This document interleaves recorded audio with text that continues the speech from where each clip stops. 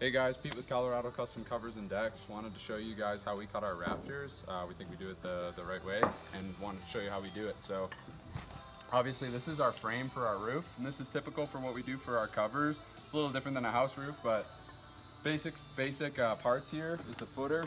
In Colorado here, that's 36 inches deep, concrete, and that's 12-inch big caisson. And then we've got our post here. We use Alaskan cedar glue lambs. We've got our beams running back into the house. And so those beams are supported on studs within the house. So sometimes we'll call those posts too. And if you don't have those proper studs, you gotta make sure they're in there. So check with your engineer before you post anything to the house. But we got the beams running there. And then in this house, because there's a cantilever coming off the house, as you can see that part of the house that bumps out, we're actually not allowed to attach to there. So we put a freestanding beam hanging off of our beam over there, and then also posted into the house on this side. And then we've got our ridge coming up off of that. So we've got our footings, our posts, our beams, and then up in the top is our ridge. And so the things that you need to know to cut rafters is basically just right triangle math, right? So you got your rise, your run, and then you could figure out your hypotenuse and the angle that you're gonna be cutting your rafters. So in this case, our rise is very simple. It's going from the top of that ridge, and then it's gonna be resting on that beam. And right now the difference between that is 38 inches. So one thing that I like to do is instead of using 38 inches as my rise, I take out however much I'm going to be taking out of the rafter for my bird's mouth. So when we're using these 2x10s for the rafters, I've been taking 7 inches out, or leaving 7 inches of wood. So basically, I would put my square up on the end of that beam and line up my tape until I hit the 7-inch mark up. And so that changes my rise from 38, which is the true rise, to 31, which is my 38 minus my 7 inches of wood that I'm leaving on my rafter. So my rise is 31. My run is just the end, the outside of that beam to the outside of this beam. So we go from the ridge to the outside of the beam here. That's my run.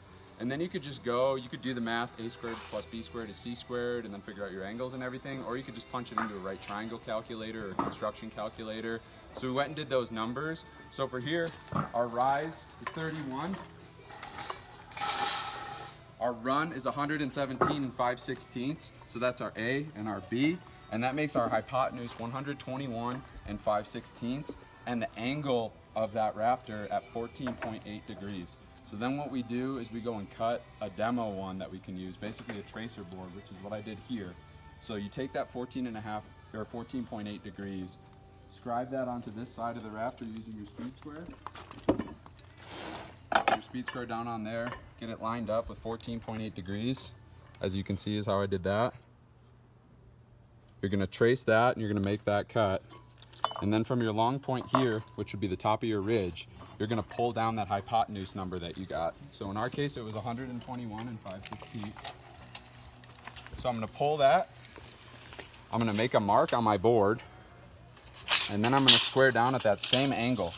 So then I'm gonna go off my mark there. I'm gonna get my 14.8 degrees, and then I'm gonna come 7 inches down and make my mark there, and then carry that angle through. And then you could either put like a framing square on here to get this square cut, or you could come from this side and do the reciprocal angle. So the reciprocal of 14.8 and 75.2. So that's what I did with my big speed square, is I just set that on 75.2 to make that nice and square. And then I made sure that my bird's mouth cut was only the width of my beam. I actually went like 3/8 inches bigger than the width of my beam, just so we have a little bit of play in there. But we like to carry down this end of the bird's mouth, because otherwise this would get squared over all the way, and then it would be hard to attach our tongue and groove nice and tight to the beam. So just to go back over what we talked about, you have your posts, your beams, and your ridge. Make sure those are posted into the ground properly, posted into the house properly. Then you'll do your Pythagorean triangle, right triangle math, figure out your rise and run. That'll give you your hypotenuse, which will give you the measurement from your ridge side all the way down to the end of your bird's mouth cut. Make your cut, knowing your measurements there, and that's how you cut rafters. The last thing you want to do is go test it up there, put it on one side, drag it all the way over to the other side, make sure it's square on your layout, and it should match everywhere. If you did everything right and square, this one rafter is going to work for the entire roof. Thanks for watching, guys. Subscribe to our YouTube channel if you found this helpful and want to see some more videos.